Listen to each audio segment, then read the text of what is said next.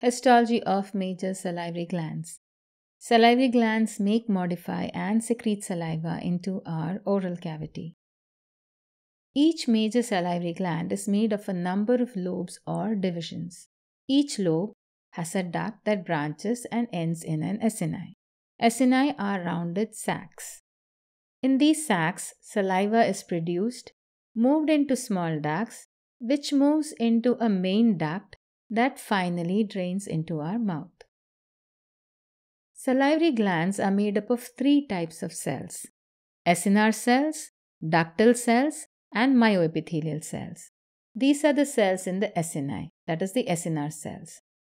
Ductal cells are present in ducts, intercalated ducts, this yellow area, and striated ducts, which is the green area.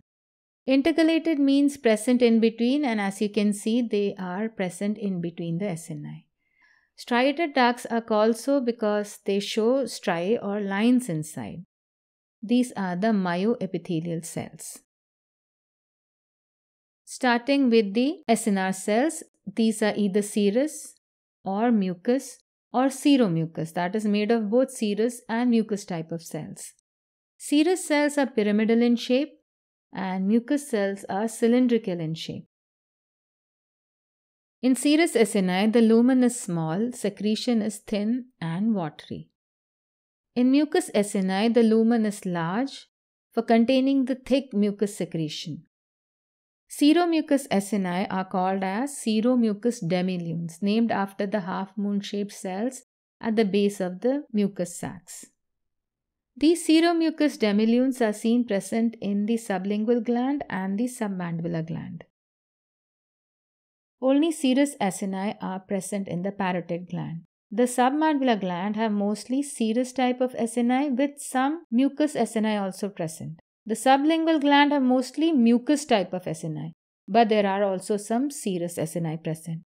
Because of the presence of both type of cells in the submandibular and sublingual gland, they are called as mixed glands. Serous secretion is thin and watery, so logically it helps to dissolve food. Serous acini contain granules called Zymogen granules, which secrete the enzyme amylase that helps in digestion of carbohydrates. The parotid gland secretion is purely serous and very rich in salivary amylase. Submandibular and sublingual gland both have mucous acini, and these have mucinogen granules that dissolve to produce mucin. Mucin is made of long chain of sugar molecules, which we call as mucopolysaccharides. Mucus produced is thick, slippery and viscous and helps to form food bolus, that is rounded mass of chewed food. Next are the ductal cells. Intercalated ducts have cuboidal or flat cells. Striated ducts show cells that are striated, that have lines. If you look at these cells carefully, you can see these striae. Striae means lines. You can pause and read more about why these lines are formed.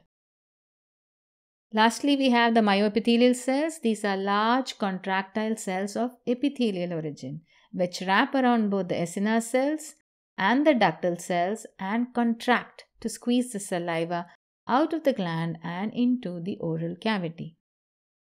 That's all for now. Thank you for watching. Do leave a comment, give this video a thumbs up, share, and if you enjoyed this video, want to hear from me again, be sure to press that subscribe button. You can also click on any of these links given here to watch a video of your choice.